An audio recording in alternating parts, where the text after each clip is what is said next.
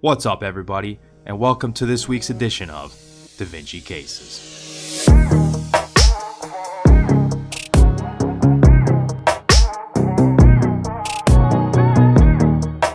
Alright, so the way this works is we've got a clinical case followed by a board-style question. So we're going to go through the question stem, point out the relevant clinical findings, take a look at the question and the answer choices, and then kind of divert for a minute and go through the relevant concepts to answering the question. Then we'll come back and apply those concepts that we went over to answering the question. Alright, so for this case we've got a 34-year-old woman, no significant past medical history, visiting her primary care physician for worsening dyspnea on exertion and fatigue for the past 2 years. So this is a young, otherwise healthy woman, but she's been living with these symptoms that she's been experiencing over a significant period of time. And dyspnea or shortness of breath, you definitely want to characterize it just like you do with chest pain. How long it's been going on? Is it, at rest? Is it with exertion? So obviously very key to understand. Obviously, it's the same thing with chest pain. If you get dyspnea at rest in addition to exertion, that's much worse. But nevertheless, dyspnea on exertion, just like chest pain with exertion, can be very serious as well. Also, she's having fatigue. So her symptoms have dramatically worsened over the past month. So although she's been living with these for the past 2 years, it's getting much worse over a short period of time. And this is including experiencing chest pain and dyspnea with mild activities, such as walking down her driveway to get the mail. So this is really progressed to a point. She's having chest pain also, and these are mild activities. It's not like she's, running down the street and back. It's literally she's just kind of walking down the driveway. So this is pretty significant that she's having these symptoms, and it's getting much worse like this. So her physical exam is notable for elevated jugular venous pressure, a loud P2, and S3 on cardiac auscultation. So first, the elevated jugular venous pressure. And for that, let's actually draw a little diagram over here. So you have the internal jugular vein that kind of joins at the junction of subclavian vein and the brachiocephalic. And remember, the brachiocephalics join together to form the superior vena cava. And then if you go out this way, it's the same thing on the other side.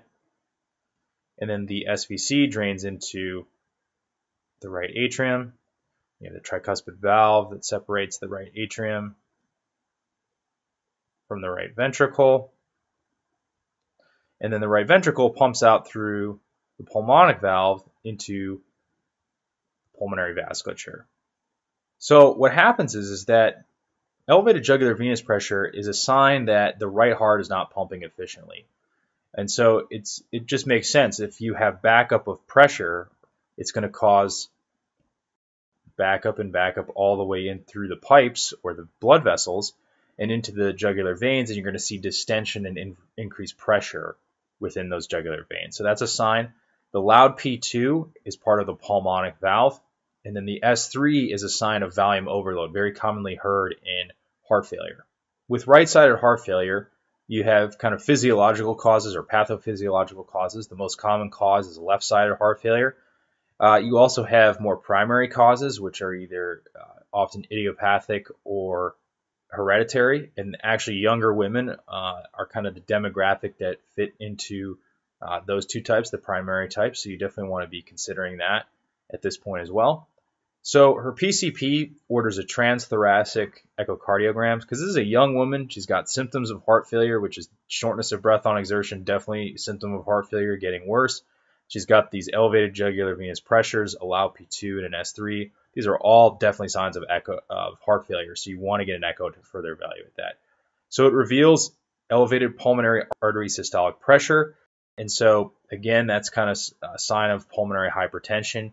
She's got right ventricular hypertrophy and then right heart failure. So this makes sense. It's corresponding to what we're seeing on exam. It's also corresponding to what we see symptoms-wise. Notice no mention of left-sided heart failure. So this is exclusively right-side heart failure. And you're seeing it right here. The echo gives it to you. You have pulmonary hypertension. And so if you have elevated pressures in these pulmonary arteries, it's the same thing as when you have systemic hypertension on the left ventricle. It creates more resistance for the left side of the heart. the heart has to work harder to generate the same amount of pressure to pump blood through. And so what happens over time is, remember, the left side of the heart, you get left ventricular hypertrophy. Same thing happens here. The right ventricle develops hypertrophy over time, and then it leads to right heart failure. So she is scheduled for cardiac catheterization and started on a new medication. The question is, this patient's new medication inhibits which of the following? With this type of question, it's kind of a two-part question. You need to first figure out what the diagnosis is, and we've figured that out to be pulmonary hypertension.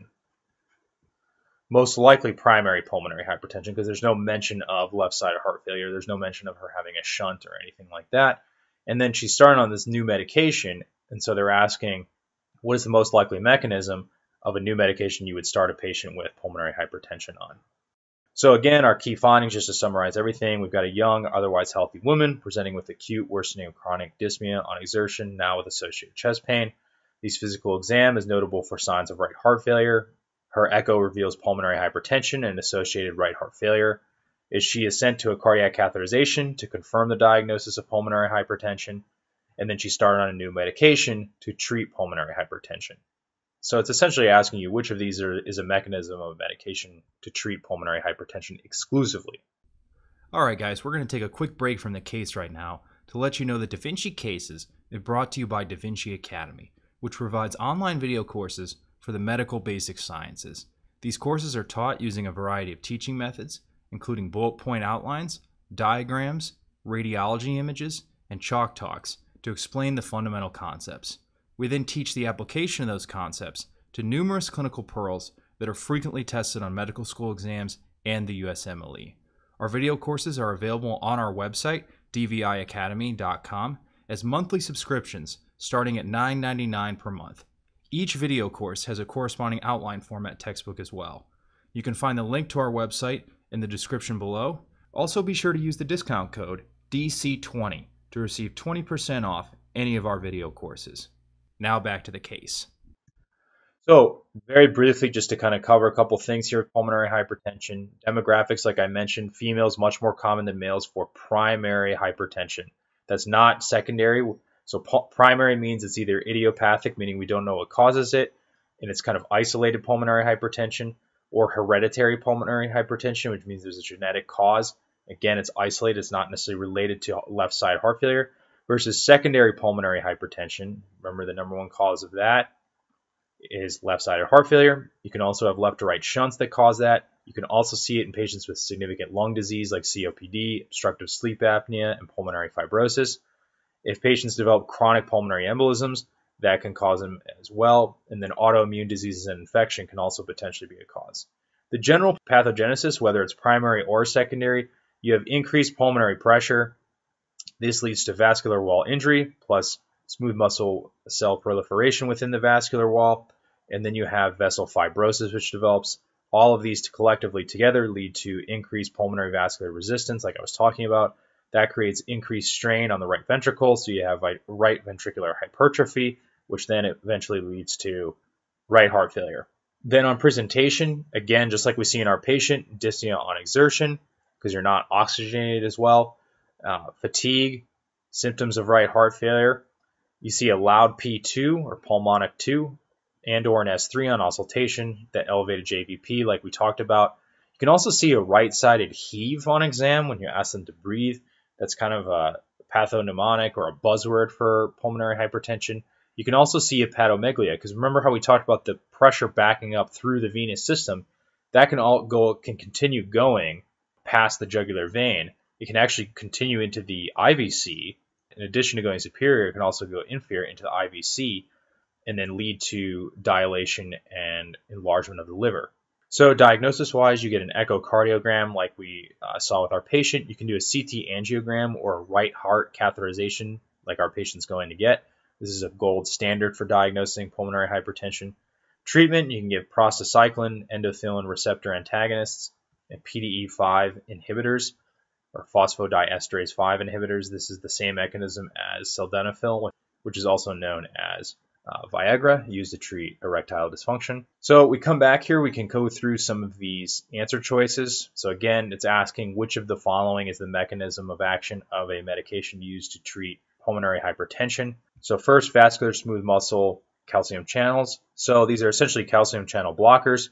These are very commonly used, as you may know, for systemic hypertension. However, they're not used for pulmonary hypertension. Inhibition of cyclooxygenase 1 or COX-1 and cyclooxygenase 2 or COX-2. This is actually the mechanism of aspirin. Aspirin obviously very commonly given for patients with coronary artery disease or stroke. So people have a MI or a stroke, they're often put on aspirin. Patients get a stent placed, they're often put on aspirin. However, it's not given necessarily exclusively for pulmonary hypertension. Inhibition of the sodium potassium chloride co-transporter in the thick ascending limb of the nephron. This is the mechanism of action of a loop diuretic or furosemide, also known as Lasix, very commonly given for heart failure, congestive heart failure. Again, this is not given exclusively for pulmonary hypertension. This is really given to treat the symptoms of volume overload and decrease the stress on the heart.